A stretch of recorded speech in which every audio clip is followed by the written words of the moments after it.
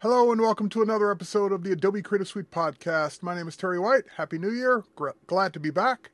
And I'd like to walk you through my first quick tip for 2011. We're going to take a look at something in InDesign. It's not actually new. It's been there since CS3, but we're going to take a look at some new things along the way. First of all, the end result is we want to use an InDesign document inside of another InDesign document. Again, that's not new, but we are going to learn some new CS4, CS5 things along the way. And a lot of times people, even though they're on the latest version, they're either using it like they always did, or they never even learned the feature in the old version, so of course they're not using it in the new version either. So let's take a look. I'm in InDesign, and I've got a document open with some frames ready to go and ready to place some content in. The problem is I don't know where my content is necessarily. Well, I know where it is, but I don't know how to get to it easily. Well, we've got in CS5, this is kind of a new thing, we can go to Mini Bridge, and this will let me navigate all my folders and hard drives and find my content. There's a search. I can even launch Full Bridge from here.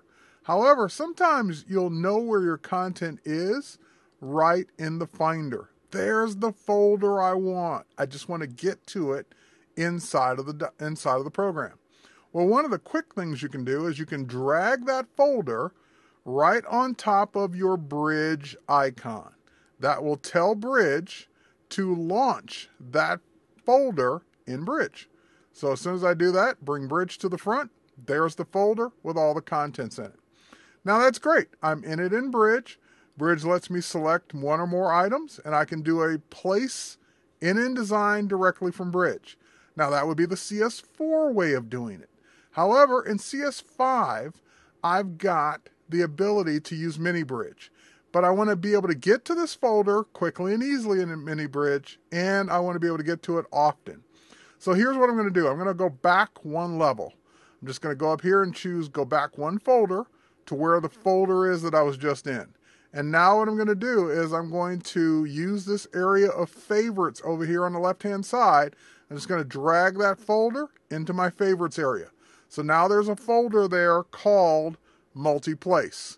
And the Multi-Place folder is now a favorite. If I ever want to get rid of it, I can just right-click on it and say remove it from the favorites. It's not going to delete it. It's just going to take it out of the favorites.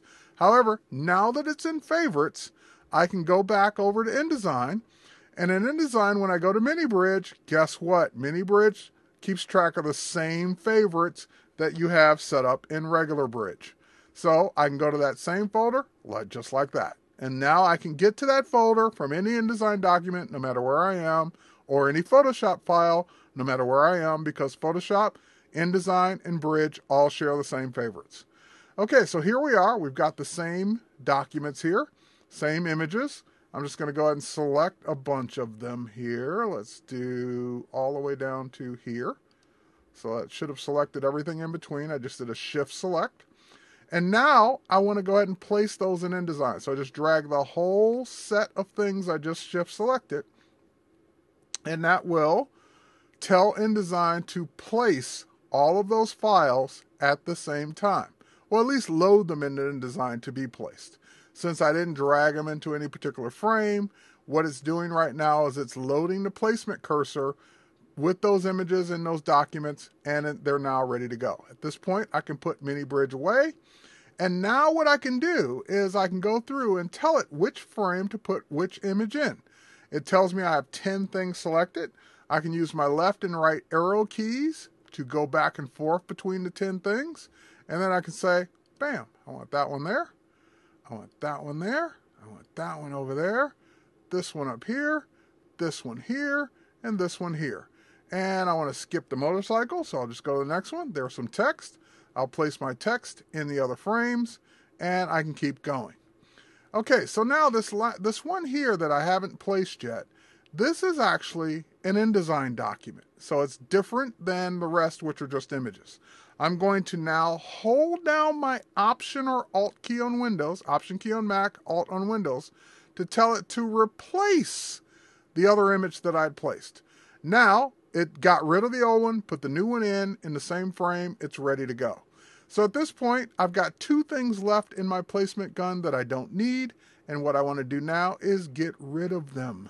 So all I have to do is one of two things. I can hit the escape key or just click on your selection tool to stop placing. So now those two are unloaded from the placement cursor. You're ready to go. So now I said that this was an InDesign document. Let's zoom in on it here. And how do we know it's an InDesign document? We can go to our links file.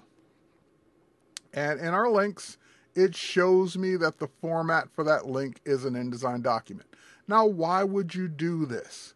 Well, sometimes it's easier to lay out a file in InDesign and use that layout in another document, but you don't want to have to copy and paste and piece it all back together.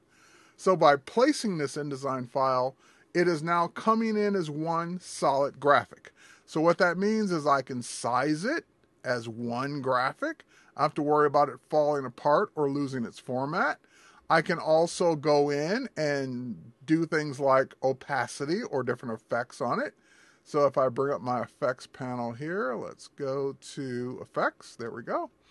And in my effects panel, which I will dock under here, we can now do things like lower the opacity of that entire graphic, including the type.